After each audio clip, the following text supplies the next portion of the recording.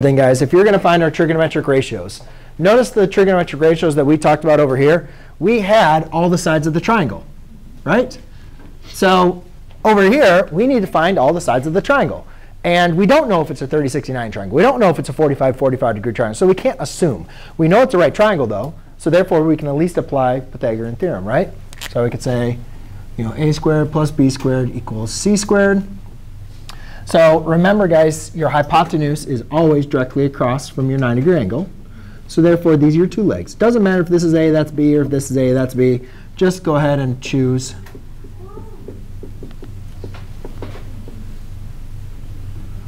square root of 27 squared is just 27, plus b squared equals 36. Subtract 27, subtract 27. B squared equals 9, square root. B equals plus or minus 3, right? Always have to include plus or minus. Won't you guys agree? Yes. However, in the context of this problem, but I'm going to give you a big wink. The context of this problem, remember how I just said we're going to be doing different problems in different contexts, right? OK.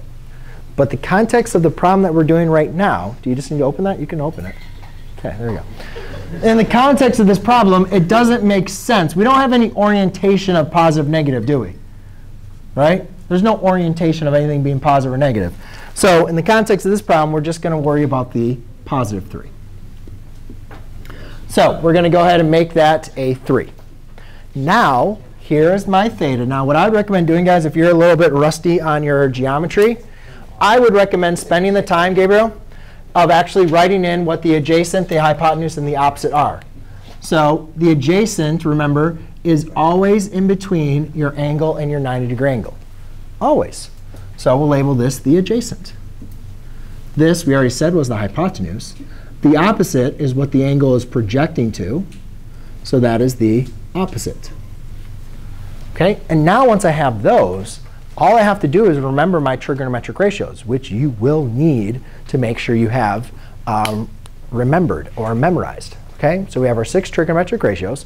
They're fairly basic. I always like to do the sine, cosine, tangent first, because the reciprocals are just that, the reciprocals. So the sine is opposite over adjacent, which is 3 over 6. Sorry. Opposite, let's look at this problem. Opposite of theta is square root of 27 over the hypotenuse, 6. OK? Now, I forgot to simplify this. We could actually simplify this down, right?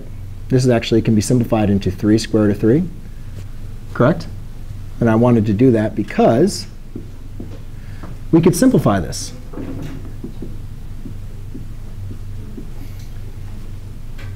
OK? Over here, the cosine of theta is going to be adjacent over hypotenuse, which is going to be 3 over 6, which reduces down to 1/2. The opposite over the adjacent, tangent, is opposite over adjacent. So that's 3 over radical 3 over 3, which is equal to the square root of 3. OK? Cosecant is now just the reciprocal of this. So I could write this as 6 over 3 square root of 3. But wouldn't you guys agree it'd be probably easier just to write that as the reciprocal of 2 over radical 3? Like that reduces, right? Couldn't you just reciprocate this, the final answer, right? It'd be a little bit easier to reciprocate this and this. Obviously, you could still just divide 6 divided by 2 and get the same answer. Then we want to make sure we remember to rationalize the denominator. So we have 2 radical 3 over 3. For secant, I'm just going to reciprocate 2 over 1, which is just equal to 2. And then cotangent, I'm going to reciprocate. This is really 3 over 1. So why don't we reciprocate this as 1 over the square root of 3? Rationalize the denominator, which we're going to be doing a lot. Square root of 3 over 3. And there's your 6 trigonometric ratios. Now, was this a 30, 60, 90 triangle?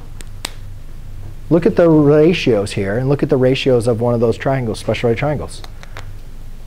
Would you guys agree that the sine, opposite over adjacent, is the same as that 30, 60, 90 triangle? Right? Yeah? So it's hidden. Oh, cool.